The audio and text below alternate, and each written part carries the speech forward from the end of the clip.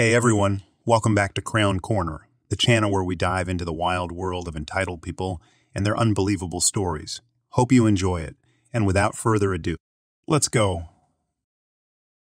So I worked security for a major military contractor at one point. Our supervisor liked using our random search number as a tool for punishment for perceived grievances with us. Normally, our search number was something around 1525, meaning we would only pull over and search every 15th car and every contractor truck. It was very cold and very miserable in the mornings when we would suddenly have a couple hundred employees and contractors show up between 500 and 800. This day, our supervisor got upset because when he came in at 400 for his day shift, he was the 15th car. Deciding that he must now ruin everyone else's day, even though we did our best to search his vehicle promptly, but completely, so he couldn't say we weren't doing the searches completely. So he set the day shift search number to 3. So we complied. There was only enough room for 3 cars' trucks to be pulled over at once, and once that was done, we would usually stop searches until the others were completed, keeping traffic moving. Not today. This time, we filled the search area and then stopped traffic until all 3 vehicles were cleared, then allowed 2 cars through, pull over the third, allow 2, pull third, allow 2, pull third, stop all traffic, and start searches. We ended up with a line of cars waiting to get into the plant that went 2 miles long. It got so long the local police got involved up the road as people were blocking traffic in some intersection. Then came the phone call from a 3-star general that stuck in that said traffic a mile up the road. Suddenly, we were called to cease all searches for the morning. I later heard that it had been too little too late to cancel the ridiculous searches, and our major military contractor lost a $1 billion contract out of the deal. And that supervisor was initially going to be fired, but negotiated his way to just being busted down to a regular guard. We were union, so he started lowest on the seniority chart and got stuck working all the mandatory overtime and all the worst posts, including the one he had made miserable that morning. Edit. I should have noted that 2 weeks later, said contract was renegotiated after the company I worked for explained that the person responsible for the general's limousine being held up in traffic for almost an hour had been reassigned. No innocent jobs were lost in the making of this MC. For some backstory, I worked as a valet in a small coastal city in college, and the restaurants I worked for were very popular for both locals and tourists. We'd generally be busy year-round, but as the restaurants are both water, front spring, summer, early fall are our peak seasons per se. The downside to these restaurants is that parking can be a huge pain. Combined, the restaurants can seat around 400 people at any given time and can usually turn over about 2,500 seats on a busy weekend. But the parking lot can only hold about 60-70 cars at a time, which isn't much at all. That's why I, the valet, am there.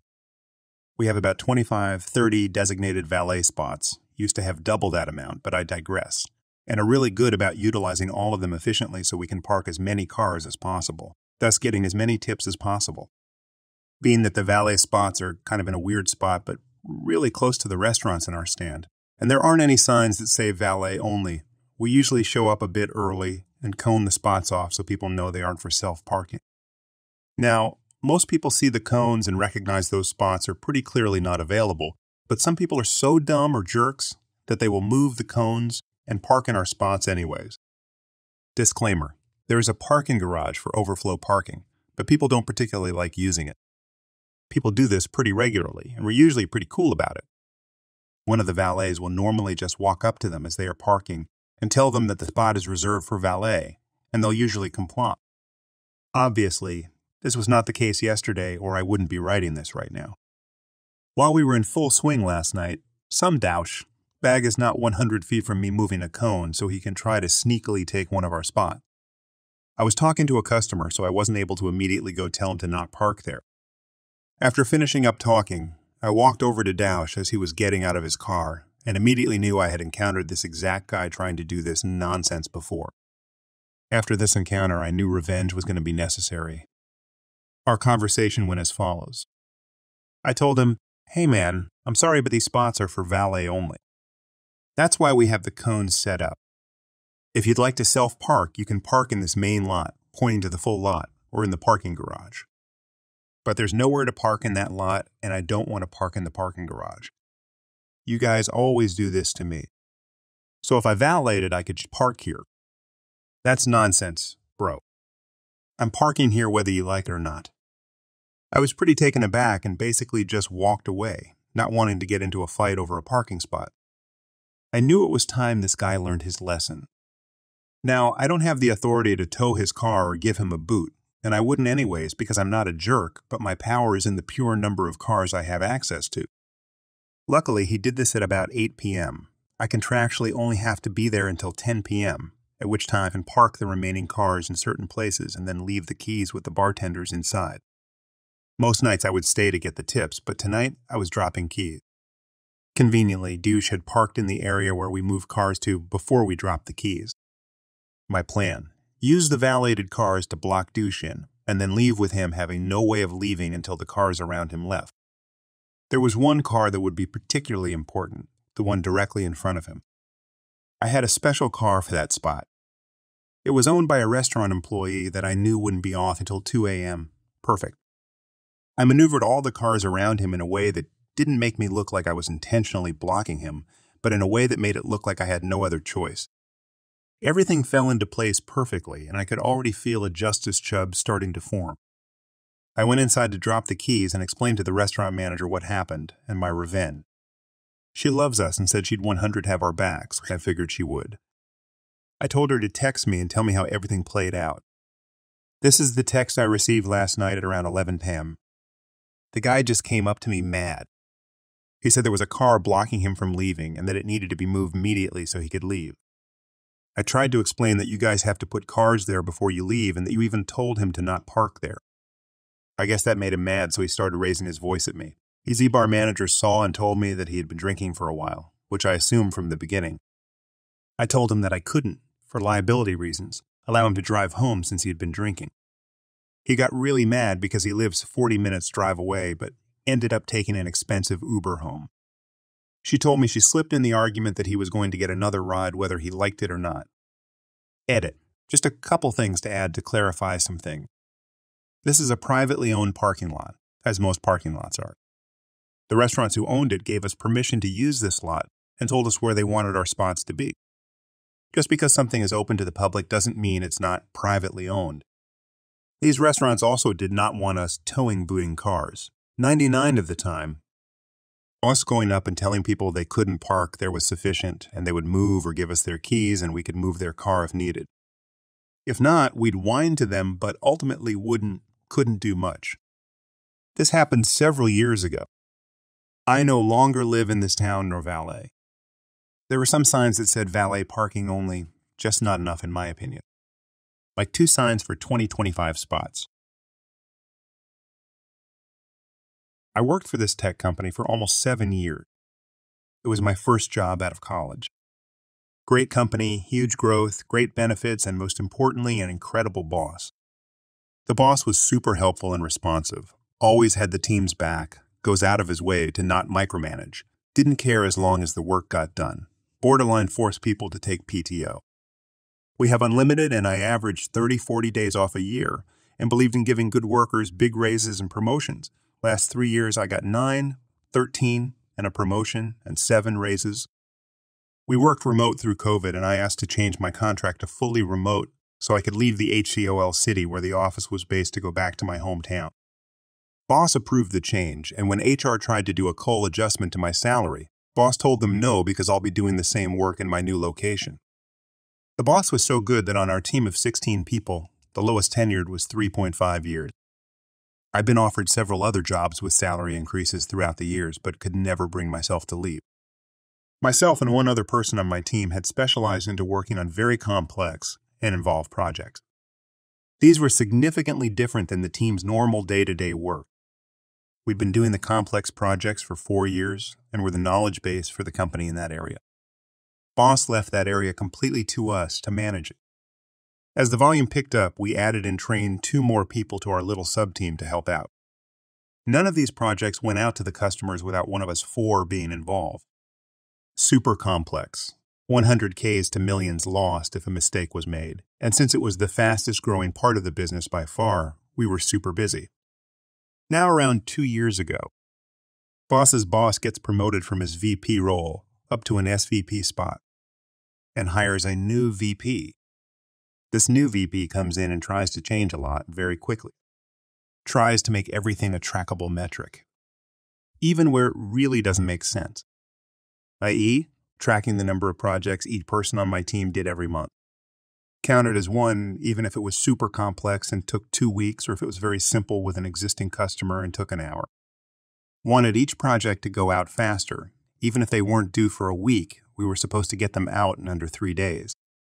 Tried to force my boss to assign work to the team instead of us all picking up from a central queue as we could, etc.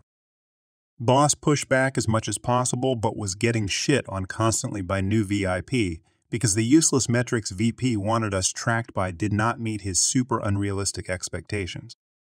Despite my boss's team being the most experienced and efficient in the company and doing significantly more volume and more complex work than any other team, about 9 months ago, boss had enough of just getting consistently shit on by VIP and took a new job and left. Boss had been with the company for 13 years and was one of the first few 100 employees. My whole team was devastated. We all instantly started lobbying for the most tenured person on our team to get promoted into that role, as she would have the same philosophy as the boss that just left. VP interviews most tenured and a bunch of external candidates, and goes with someone from his previous company. Now this lady will be referred to as Witch Boss from here on out for soon-to-be-obvious reasons. She came in and completely destroyed the team from top to bottom. Changed processes that had been perfected for years, did not listen or care about what anyone else had to say. Started micromanaging to the extreme. Team morale dropped like a rock. It took less than a month for the team's output to crater due to all of her changes. The team from the best in the company to the worst. It took Witch Boss about 2 months to get to my smaller sub-team and try to rework our processes. Witch Boss started micromanaging projects, having no idea what she's doing, and causing all kinds of issues and delays.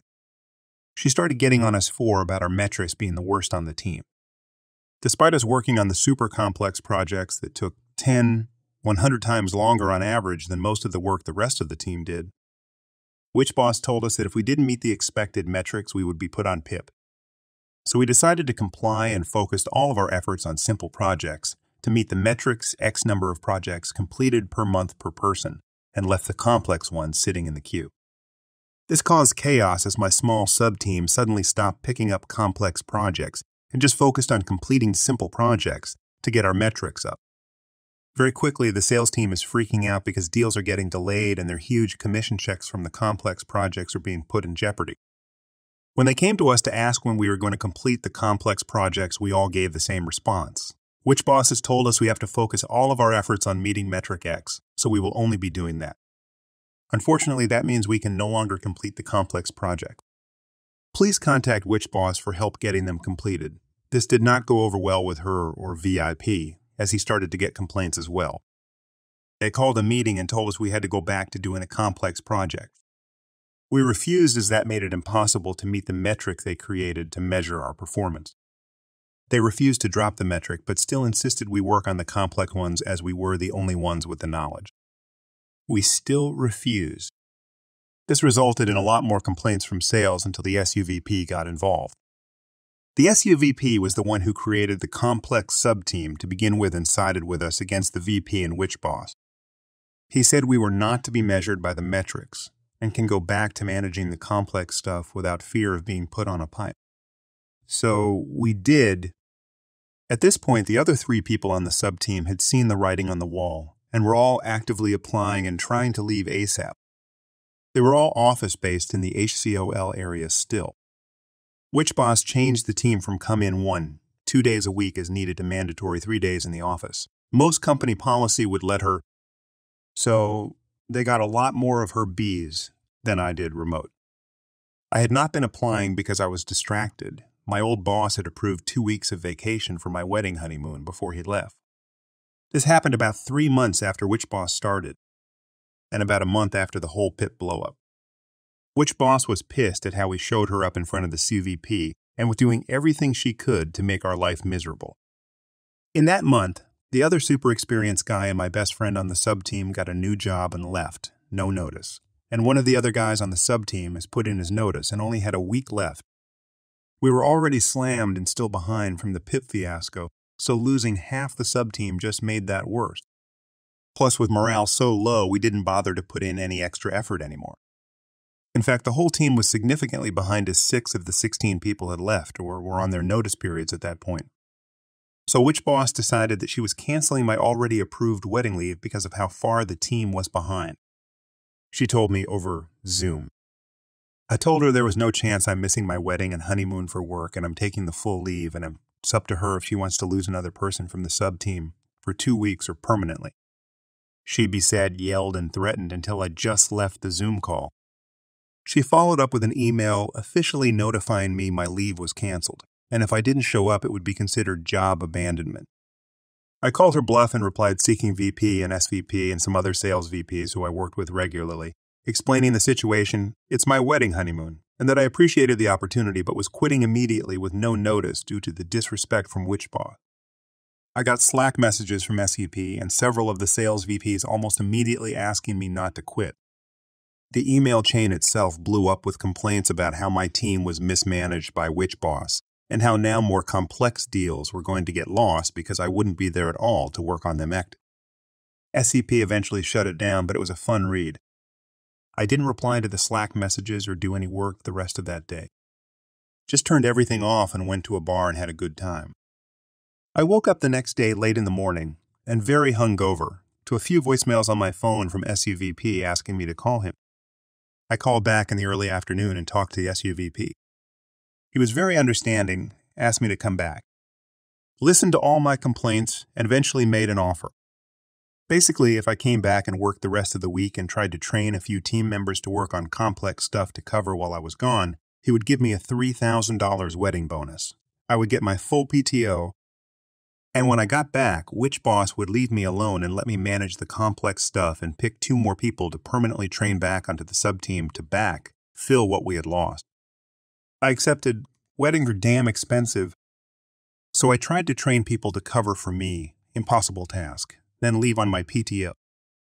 I had a great wedding and honeymoon. VP called me a few times when the 4th guy from my sub-team quit with no notice about 1.5 weeks in, but I ignored him and didn't respond. I come back refreshed and ready for the shit show I know is waiting. It was chaos. All the salespeople were slacking and emailing me about all the complex things they needed done 2 weeks ago. The people I quickly trained before leaving hadn't been able to do almost anything. There was a huge backlog for the entire team as half of the original 16-person team was gone at this point. I turned off my Slack and emailed the sales VPs directly asking them to give me a prioritized list of all the complex deals they needed done. Got the list and started working through it in my normal working hours, nothing more. Witch Boss never tried to talk to me or interfere. VP did a few times. At one point, he tried to make me work weekends to catch up. I refused.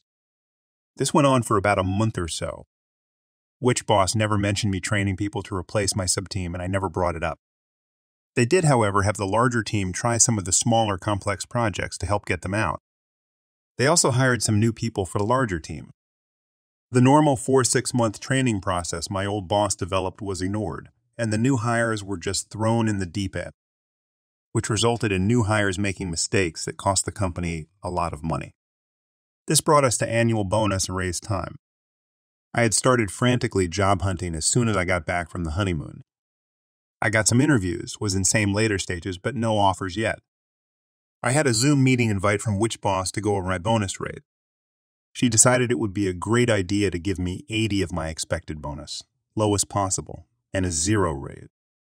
Justified it with a bunch of Bs, not a team player, metric bad, blaming me for mistakes made by new hires, ecdec. I didn't really argue or care at that point. At that point, I really quiet quit. Cut my daily output to below half, just did the bare minimum and waited for the bonus to come in with my next paycheck 2 weeks later. At this point, the sales team is getting pissed because the complex stuff basically isn't getting done. I had almost caught up on the important ones before the raise bonus, but with me barely working, everything was falling behind again. Witch Boss smelled weakness and showed up on one of the progress calls I had with sales. The project was running about 1.5 weeks behind at that point. She started chewing me out on the call in front of everyone, saying I was lazy and not doing my job act. I let her rant, then just said, if you give me the lowest bonus possible and a 0D raise, you get 0 in effort in return. You can complete this project since I'm so terrible at my job, and left the call. She tried a few more times on email chains, etc., to call me out for not working, and I just replied with the same thing. I refused to join her Zoom calls or respond to her on Slack, and just responded with the 0 effort blurb on every email. This infuriated her. I still hadn't gotten another job offer, but was really confident I was about to get one soon. So when VP set up a Zoom call with me, I joined. He tried to play nice and ask what the problems were and pretended to be on my side. I told him for a 0 raise, I'm giving 0 effort, and he pretended like he had no idea how I ended up with that raise bonus. He has to approve the bonus raise amounts. I called him out on his B's and told him he gets what he pays for. He then threatened to fire me if I didn't go back my old level of output, and said the people I had been training in complex projects could take over from me soon, so I wasn't as necessary as I thought. I laughed and asked him what he was talking about. I hadn't been training anyone. He went quiet and muted. He was clearly messaging Witch Boss asking about the training, because he unmuted a few minutes later and changed his entire attitude. Agreed it was awful of Witch Boss to do that to my bonus raise, and asked what he could do to make it right. I didn't care at that point and knew he needed me more than I needed him, so I told him I needed 25's raise and 150's of the bonus on that new salary, or I was quitting immediately. He tried to say that was ridiculous and could never happen ect. So I bluffed and told him I already had another job offer and was leaving anyway. He asked me to wait and he'd bring SUVP onto the call. SVP tried to talk my demand down. At that point, I realized it wasn't worth it. I refused the significantly lower counteroffer, thanked the SUVP for everything he did for me, and said I was quitting immediately. VP tried to say I'll never get a good reference if I don't at least work a notice period. I just told him my ex-boss would give me a glowing recommendation of my time here, so I didn't care and logged off. SEP tried to get me to come back a few times over the next week or so, but I refused. A few weeks later, I got a job offer and accepted. I've been working at the new company for a while now, and it's pretty shitty. Better than the old company, but nowhere close to what I had before with my old boss. Although old boss reached out and said he might have a position opening up in his new company in a month or two that I should apply for. So I'm looking forward to that. I've heard from people who are still on my old team that it's a complete disaster at my old job. They are losing millions from not having the knowledge base to correctly complete the complex projects. They reached out to the other experienced guy from the sub-team and offered him a huge raise to come back after I quit. He refused. Everyone left on my old team is trying to leave ASAP, and everything, even the simple stuff, is weeks overdue. Apparently, Witch Boss is getting thrown under the bus by VP and will be fired soon. Enjoying the stories yet? If you do, please subscribe, like, and comment. All right, so there I was, post-gym, sweat dripping and muscles screaming for mercy. Decided to treat myself to some sauna time, like the fitness gods intended. After a quick shower that probably lasted longer than it should have, I strolled into the steamy embrace of the sauna, thinking it was smooth sailing from there. I shut the door behind me because, that's how saunas work, right? Ain't no rocket science. It's just basic sauna etiquette. Little did I know, this move was about to kick off the saga of sauna wars. Just as I'm settling into the therapeutic heat, this woman, a real live steam serpent, opens the door and bolts out like she's got a sauna emergency or something. Probably had to share her latest workout achievements on the phone with her BFF, I don't know. Now, I ain't one to make enemies, but I'm not about to let the sauna's warmth escape into the gym wilderness. So I did the righteous thing, shut the door behind her. Lo and behold, she returns, mid-chat on the phone, and sees me enjoying the sauna with the door closed. She gives me that look, the one that could melt ice caps, and starts going off about how I can't just close the door. I tell her, look, lady, it's sauna 101. The door stays shut. Keeps the sweat magic in or something. I don't know. Just feels right. She's having none of it, insisting I should get out. I'm like, hold up, Cinderella. This ain't your sauna kingdom. I'll sweat in peace if I damn well please. Well, that didn't sit right with Her Highness. She stormed off, probably plotting my sauna banishment. I shrugged it off, closed the door, and thought, that's the end of that drama. Oh boy, was I in for a sweatier ride than I bargained for? She gives me this look, a mix of annoyance and disbelief, like I'm trespassing on her sacred sauna grounds. You need to get out, she demands, all high and mighty. Now, I ain't one to shy away from a standoff, especially when it comes to a battle of wills in a sauna. I coolly tell her, why don't you join? It's roomy enough for 2, maybe even 3 if you're feeling friendly. Oh boy, that set her off like a firework on 4th of July. She screeches, no way. I need my privacy. This is my alone time. I figure, fair enough, we all need our alone time, especially in the midst of a steamy affair with the sauna. But my stubborn side kicks in and I decide I'm not budging. Look, lady, I've got at least 20 more minutes of sauna serenity on my clock. Find another spot to brood. She shoots daggers at me like I just insulted her entire sauna lineage. I'm not comfortable with others, she spits out, as if sharing the sauna with me is the end of the world. I chuckle. Well, princess, you're just gonna have to deal with it. This sauna ain't big enough for your, sharing policy. She huffs, stomps her foot. Seriously, who does that? As storms out, muttering something about inconsiderate sauna barbarians. I lean back, close my eyes, and think sauna time waits for no one. The temperature rises, and so does the drama. After Sauna Queen stormed out, I figured I'd won the battle, claimed my throne of steamy victory. But oh no, the drama wasn't done cooking in this sauna saga. I'm there, eyes closed, soaking up the heat like it's liquid gold, when I suddenly hear a distant cackling. I open one eye, thinking it's some gym jester pulling pranks. Lo and behold, it's none other than Sauna Queen herself, messing with the thermostat like it's her personal game of heat chess. I sit up, squinting through the sauna haze, and ask, what the hell are you doing? She smirks, devilish delight in her eyes. You want your precious 20 minutes? Let's see how you handle the heat, Tuck-Eye. Next thing I know, the temperature starts skyrocketing. I'm talking sauna turning into the fiery pits of Hades kind of hot. Sweat starts pouring like Niagara Falls, and I'm questioning if I accidentally stepped into a sauna-themed horror movie. I'm not one to back down, but this was a whole new level of sauna warfare. I shout over the sauna inferno, "Are you trying to melt me, lady?" She just laughs, a sinister melody of victory. You wanted your 20 minutes? Enjoy the sauna hell. At this point, I'm practically gasping for air, feeling like I'm being slow roasted by an angry sauna deity. Sauna Queen exits with a triumphant grin, leaving me questioning my life choices. I tough it out, partly stubbornness, partly not willing to let Sauna Queen have the satisfaction of breaking me. Finally, the heat eases, and I stumble out of the sauna, feeling like I just survived an epic battle. I wipe the sweat from my face, thinking, well played, Sauna Queen, well played. Sauna Queen may have thought she won the first round, turning the heat up like she's auditioning for a villain role in a sauna-themed superhero movie. But vengeance, my friends, is a dish best served hot.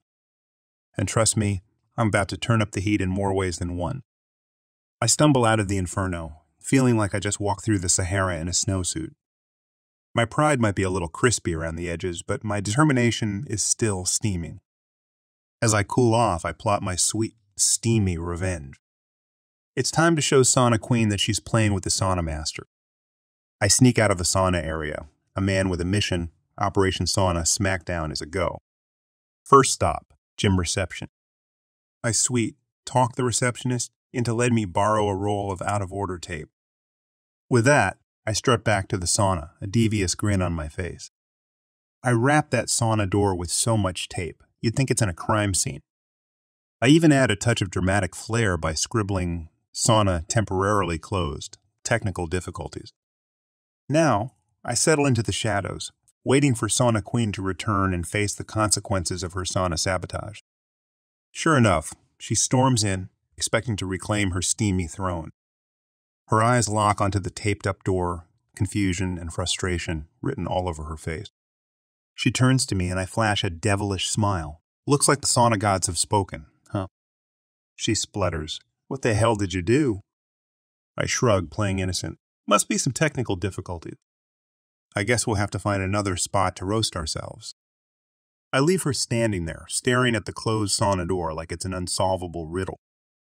As I walk away, I can't help but revel in my sweet revenge. Round 2 goes to the sauna sensei. The war ain't over, but Sauna Queen better think twice before messing with the heat master. I'm sure all of you reading this have to log their work time in one way or another. And I'm sure most of you don't agree with the granularity of said logging. So I work in IT. Many years ago, I was involved in a big project, creating a new platform while maintaining the old one. So during the week, I would spend some time on support tickets. My role was more high level. I would never be the one to actually work on a ticket.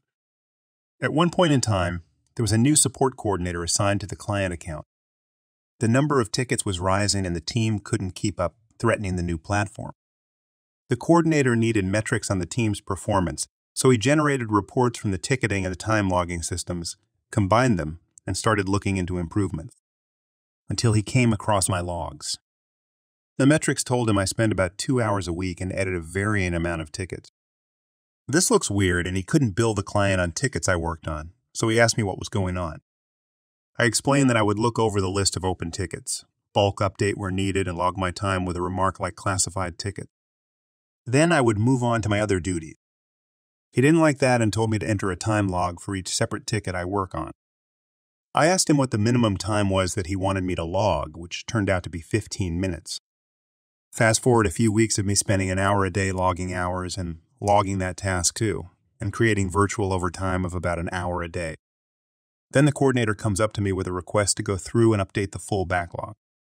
I'm fine with that and tell him I'm logging that as a generic task and not per ticket. He tells me no, it must be logged per ticket. So finally, the malicious compliance.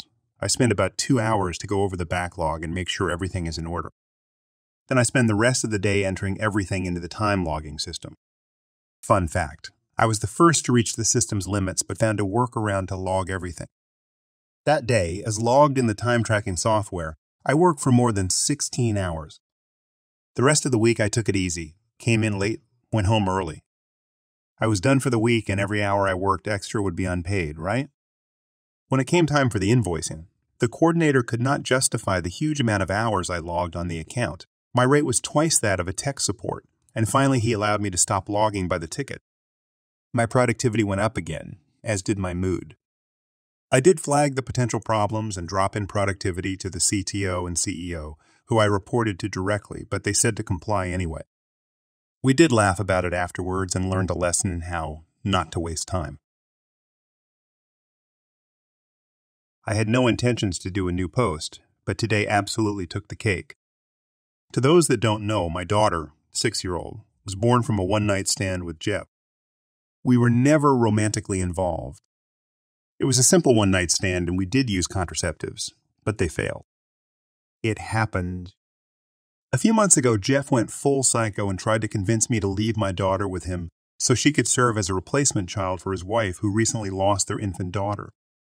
I refused, and right now we're in the middle of some legal issues. Now for today, I thankfully didn't deal with Jeff. Instead, he sent a priest to harass me at work. I'm going to be very blunt. I am completely detached from religion. I'm not an atheist, just don't really like the idea of the Catholic Church. That's the leading religion in my home country. I respect it, and most of my family is Catholic, so I have a detached respect for church officials. Today I was doing some paperwork when I got a call about a priest asking for me. I didn't have any meetings scheduled, and a lot of times we get visits from clergy asking for donations or participation in events, so I figured that was it. I told the secretary to let him in, and things at first seemed rather polite. Shake hands, asking how things were. The usual chit-chat. Then the priest began talking about how it had come to his attention that I was a single woman with a child, and that apparently I lived a life of debauchery and hate. His words. I was taken aback and agreed I was a single mother, but that I didn't see how I lived in debauchery and hate. The priest then went on about how he knew my daughter is prohibited from spending time with her father, and that I'm constantly sleeping around with men, instead of living a godly life. How he was worried and thought it would be best I considered giving my daughter a chance to live with a proper family, rather than see me sell myself. Angry was an understatement. I did keep it civil simply because I was at work and I had no intentions of screaming to a religious man at work. I simply told him that my daughter was fine with me. She lived a safe and happy life. My personal affairs were my own, and that I had no intentions of sending her to another household. I told him that if there was nothing else, he should probably leave as I had other things to attend to. He then showed his hand, and that's how I know it was Jeff's doing. The priest told me he didn't think my daughter would be a happy child with me, but her father was well respected in his church, and he knew he would raise a proper Christian lady. At that, I laughed and simply said, no. I once again recommended he left, and if he didn't, I would be calling security. He left saying he would try to speak to me again when I'm not being hysterical. I told my secretary and our security not to let him into my office again. And I called my lawyer. I don't have audio, but we do have security feed from him walking into my office. Thank you again to everyone sending well wishes in my previous post.